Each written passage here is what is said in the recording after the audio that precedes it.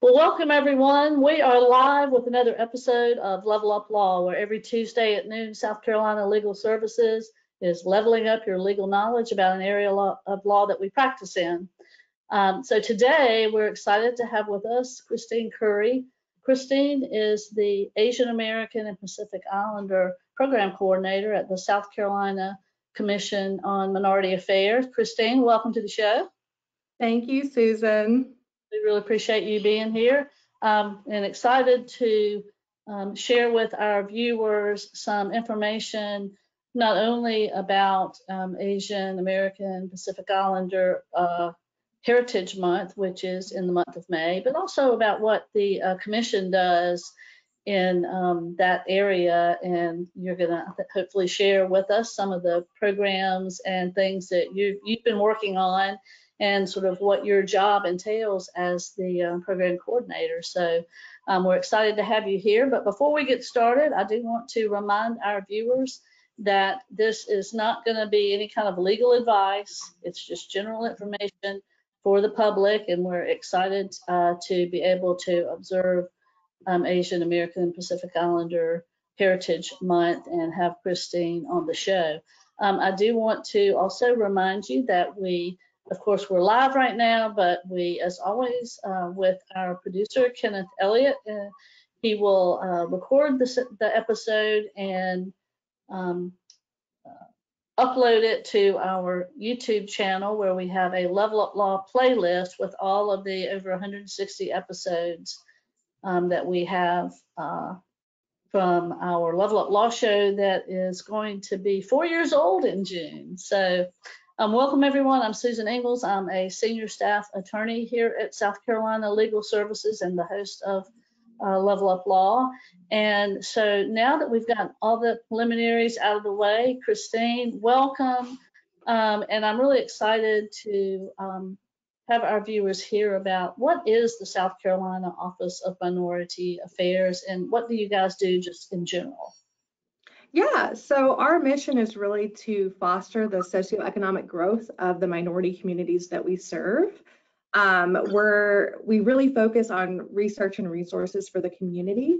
We're not a direct service, so what we do is we connect the different minority communities to resources throughout the state by partnering with different state agencies, nonprofits, associations that can provide those resources at either little to no cost, or they can kind of send you to a place that can. So we're kind of the go-between and kind of bridge that gap.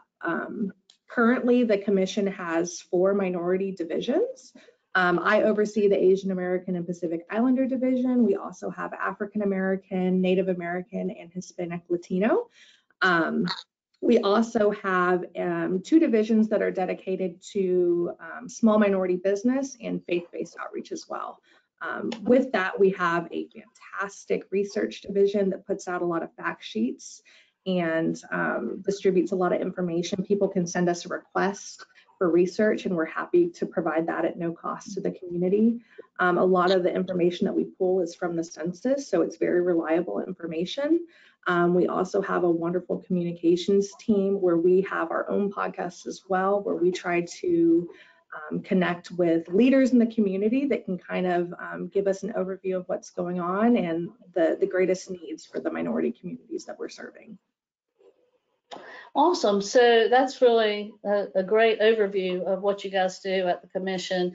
So as the program coordinator for your section of Asian American Pacific Islander, tell us a little bit about what you are doing as that program coordinator.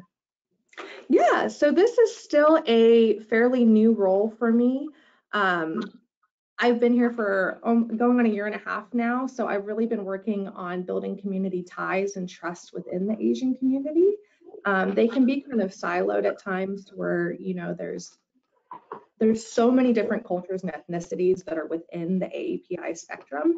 So trying to reach out to all of them and trying to be culturally sensitive to all the different groups as well has been a big undertaking. So right now, I try to do face-to-face outreach. That's been the greatest way I've been able to connect with people on that personal level to let them know what we're doing. So we attend a lot of events, festivals. We help sponsor and fund those as well. So really, and then obviously emails, and then partnering with different groups like SC Legal that can that's doing the efforts in those minority communities to help their outreach efforts as well. Well, I'm sure there are challenges with starting a new division like you've done and being new and just really getting things going. Tell us a little bit about the challenges that you have faced, not just in the space of Asian Americans and Pacific Islanders, but just the newness of the division that you're coordinating. Yeah, so right now, South Carolina doesn't have a lot of AAPI specific resources. There's a lot of national resources, which is wonderful because everyone can use those. But I guess with the newness, the language barrier has been really hard as well. We have a lot of international students, older generations that live here as well. So we have great translation services for the Hispanic Latino community. So I'm really trying to mimic that and bring that over to the AAPI side. But again, there's so many languages, cultures, religions that encompass AAPI. It's been a challenge. So that's really something I've been trying to work on to make sure that we can get the information out there to people that need it most. That's you got a lot going on. Yes, ma'am. So I know. So we do have a somewhat, I guess, robust community of Asian American Pacific Islanders, and I know often we think of there being a much larger population of Asian American, Native Hawaiian, Pacific Islander on the West Coast. Can you tell us a little bit about sort of the difference there, or is there a difference in the approach that you take because of that geographic issue and just the population in general? Yeah, so I can really only kind of give an overview just on my personal experience. I was born in North Carolina, but I actually grew up in Oregon. So I grew up on the West Coast where it's much more diverse. There's a lot more resources available. But I will say I never really sought out my AAPI community when I lived on the West Coast. It was already kind of just there and present. So I feel like you didn't have to do a whole lot to see Asian presence. Here in South Carolina, I've been really pleasantly surprised what a strong AAPI community there is here. And I've been able to go to several events and gatherings to where they've all been open to the public, and there's just a really strong community that opens their arms to everyone. So I'm hoping that, as time goes forward and the community here grows, people are able to enjoy and embrace the many cultures that we have here. Yeah, so it sounds like there is a good sort of reception from that community here in South Carolina. Can you tell us a little bit about how the program is being received just overall and in general? Yeah, I think it's been received really population. Yeah, I think it's been received really well. I think people are surprised to hear that there is a Commission for Minority Affairs. We're one of only 2 states. I think it's us and Nevada. Nevada has a very high Hispanic Latino population, so their minority affairs is kind of geared towards them. So South Carolina, I think, is really leading the way in including multiple communities that are kind of underserved. So, I mean, the communities here they're growing and they're strong. So, well, I know it's very new, and let's talk a little bit about, I know we're kind of observing what's referred to as Asian American Pacific Islander Heritage Month, but we also have things that we refer to as awareness months. And so even though this is the Heritage Month, I know that y'all are doing a lot to, bring awareness to the fact that we do have that segment of our population here in South Carolina, and what's going on with them, what you guys are doing that you've just described. Tell us a little bit about you know, the awareness side of it, and let me know. I've got some of your flyers here. We can kind of look at those and see some of the events that are going on this month, but then also I'm sure you have things going on in general. Yeah, so the South Carolina Commission, we actually send over the proclamation to be sent to the governor's office each year to be signed for AAPI month. So that's really wonderful. We can always add, we update the numbers and figures on the proclamation as well for the size of the community here, you know, how many businesses are AAPI owned and operated, things like that. The commission, like I stated before, we provide funding for a lot of events, so that's been really well received by the community as well. We've had a lot of feedback that people want to see more AAPI events throughout the state, and we're doing our best. Funding is a huge thing for that. So once they find out that we have funding, that's kind of our foot in the door to reach out to these communities. So we try to be as supportive as possible if it, you know, the event fits within our mission and can really help with the socioeconomic growth. But we have some great events that we've partnered with for AAPI month that I think you have some flyers that you can kind of share with everybody. See if I can share my screen here, and let's look at some of these, because it's, I know some of them are probably already over, but you still have these that are coming up. So, oh, you've got art exhibition. Let's talk about these. Yeah, so tonight actually at the City of Greer, they're holding an art exhibit for over 12 AAP artists. We help put them in contact with some of the larger associations here that have a strong following.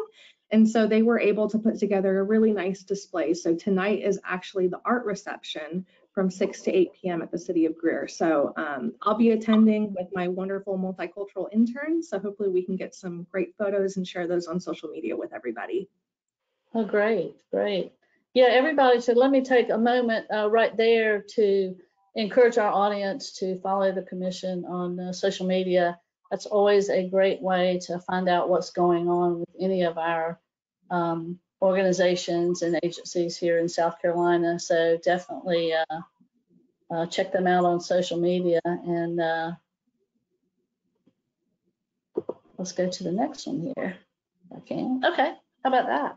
Yeah, we actually partnered with the Nickelodeon Theater here in Columbia. We're showing a AAPI-based film every Tuesday in the month of May from 6:30. 2 of those will have talkback Q&A sessions at the end with some prominent AAPI leaders. Minari was last Tuesday. We had a professor from USC, Dr. Sulgi Lee, who did a talkback session at the end on the Korean American experience, which was wonderful. And that movie was really big during the anti-Asian hate movement in 2020 when kind of COVID was getting started and a lot of things shut down. So we had a great discussion around that movie. Tonight we have Everything Everywhere All at Once that'll be showing. That one's just going to be a film showing, but next Tuesday, the movie The Lunchbox is a Southeast Asian film. That one will have Ome Salma, who is the director of Food Share here in Columbia. She'll be one of the leaders that'll be speaking afterwards, as well as the owner of Falafel King. So we've got some business owners and some prominent people that are going to be, you know, discussing the Lunchbox. So definitely come out for that one. We also have the Whale Rider, which is going to be the last Tuesday of the month, and that's about the Maori community in New Zealand. So we were able to pick 4 movies that I feel like really encompass several different cultures. So hopefully the community will enjoy those. And tickets are only $5. So if you need a cheap date night or a fun night out for the family, the Whale Rider I think is the most kid friendly. So if you have, you know, young children, that's definitely a good film to go and take them to. What a fantastic series. I bet you had a lot of fun picking those out. Yeah, there were so many to choose from. Yeah, but the Nickelodeon has been really great with collaborating with us to make sure that we have a good lineup of movies to share with the community. Yeah. Well, now, is this the first time you've done this? This is the first time that the AAPI division has partnered with the Nickelodeon. Okay. We also had movie showings for Hispanic Heritage Month as well as Black History Month. So we've done a lot to partner with them. We try to bring as many accessible events to the community at a low cost as possible. So like I said, $5 for a movie. It's a great date night. Yeah. Oh yeah, of course. Yeah. What a great partner for you guys. Well, let's look at another one, the Tour of Tea. I'm so excited to hear about this, and that's upcoming next week. Yes. So next week, the Tour of Tea, we help sponsor this event. Angela Young Sellers, the owner of Fit Columbia, she's helping to organize this with 5 Points.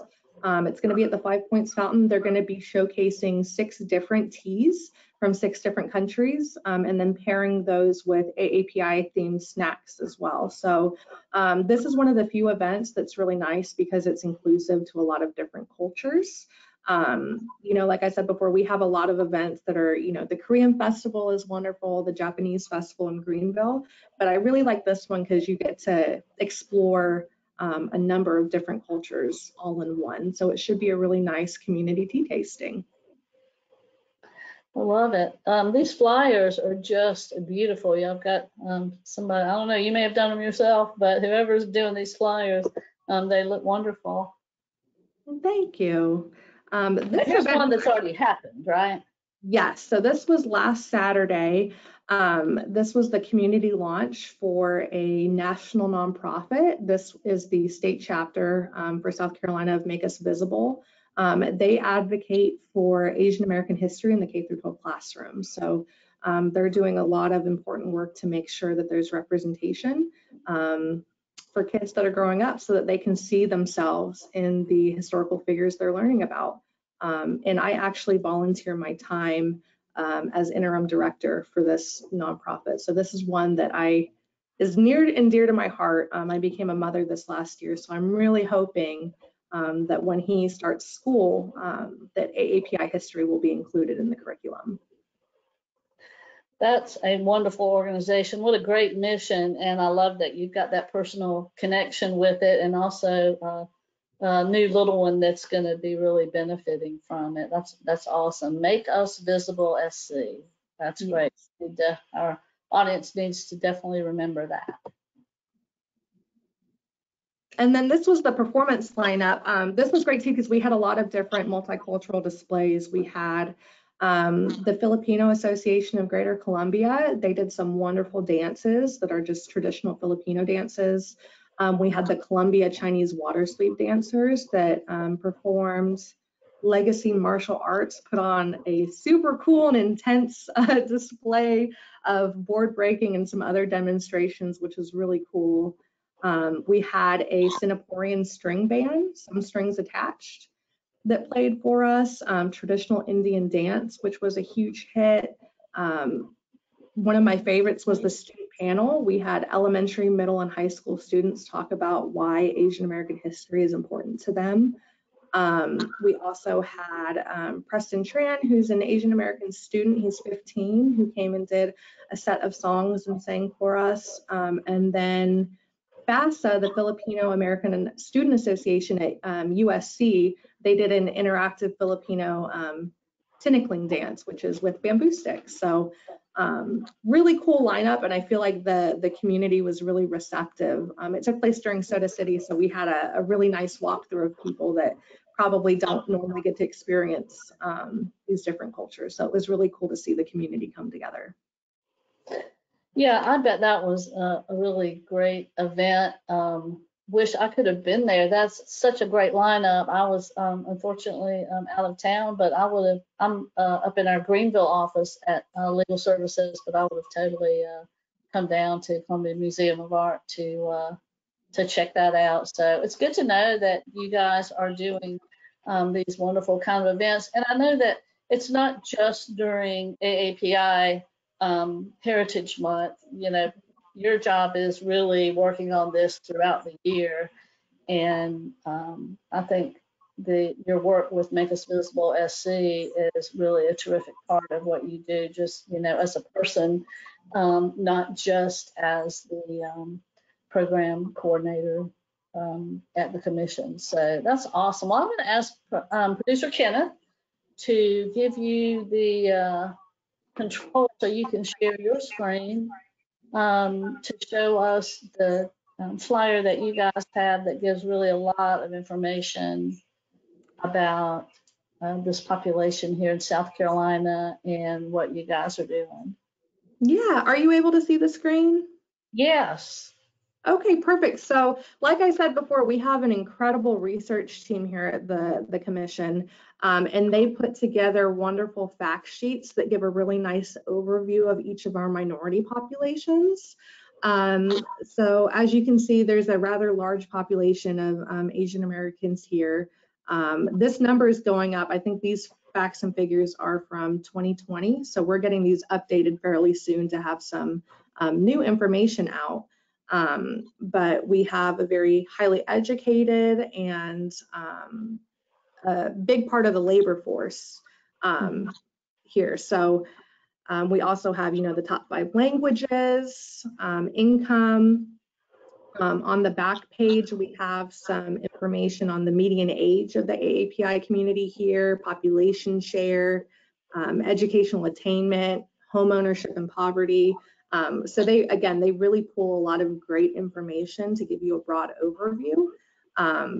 Also, currently they're working on releasing a Asian American and Pacific Islander statistical profile that's hopefully going to be published soon. That'll be coming out, and that really gives a much broader overview of the state as a whole, of what the Asian American population looks like here and how they participate within the community. Well, that's great. We are going to link to these in our show notes when we upload it to YouTube. So hopefully everyone will be able to have access to this fact sheet, but also some of the flyers for the other events that are yet to come this month. I do, if you don't mind, before we finish up for today, if you can give our viewers the contact information if they want to learn more about what you're doing at the commission, but also any kind of reaching out to the commission where they can, contact y'all on your website, email, your main phone number, that kind of thing. Yeah, so you can find all of our information on our webpage. It's cma.sc.gov. We're located off of Stone Ridge Drive near the Riverbank Zoo. So we're local here in Columbia. You can always stop by our office if you have any questions. Again, our services are free to the community if you ever need research or have any questions. I did want to mention too, we have a wonderful, each of our divisions has an advisory committee. That's made up of different leaders within each of our communities. Mine has a lot of professors from USC, from Clemson. We also have business owners, so just really people that are doing great things in the community, and they kind of help lead our discussion and give us insight into communities that we're maybe not the most familiar with. So shout out to our advisory board and our board of commissioners for always helping us out. Our main phone number here, I don't have that one on me, but feel free to give me a call and I'm happy to send you to anybody here in the office if you have questions. My work cell I always have on me. My phone number here is 803-563-1977. So you can also follow us on our social medias on Facebook and Instagram. Wonderful. Well, thank you for sharing that information and being so willing to talk to folks here in South Carolina and elsewhere as well. I think y'all are doing a great job with this. I know it's new. I know it's probably can be overwhelming when you're getting going, but it seems like y'all have just really taken off with this particular division. So I congratulate you on that for sure. Well, thank you so much, Susan. I appreciate you starting the conversation. We definitely want people to know we're here and we're happy to help. So I think our community is just going to get stronger as time goes on. So I really appreciate it. Yeah, well, we really thank you for being here with us today. And I also want to thank our audience for tuning in, whether you're live or on the replay on our YouTube channel. I think this is great information, and definitely when you go to look at it, if you're going to go look at it after the live show, or if you're just on the replay, definitely share it out with people that'll be interested in what the commission's doing, and particularly what they're doing with the Asian American Pacific Islander population here in South Carolina. I think it's great work, and we really appreciate what you guys are doing. I also want to remind our audience, as always, to tune in next Tuesday at noon, and we'll be observing Older Americans Month, which is also in May, and we'll be talking about scams that are targeting seniors. Always an important topic. We talk about this a lot, but it's always, as always, Older Americans Month is a great time to get some reminders out, and also bring to our folks who are out there in our Level Up Law audience information about some of the newer scams that are always coming up. Some scams are just the same over and over again. Scammers are clever, and as things change, they change with what's going on in society, just like they did when COVID happened. So it's always something new coming up. We'll be talking about that next week on Level Up Law. So thanks everybody for tuning in. Again, thanks to Christine Curry, Program Coordinator at the South Carolina Commission of Minority Affairs for Asian American Pacific Islander Division. We really appreciate you sharing with us what's going on in this community and at the commission. So thank you so much. Happy AAPI month, everyone. All right. Thanks so much. And that concludes today's episode of Level Up Law. Thanks everybody for tuning in. Thanks, Christine. Thanks, Susan.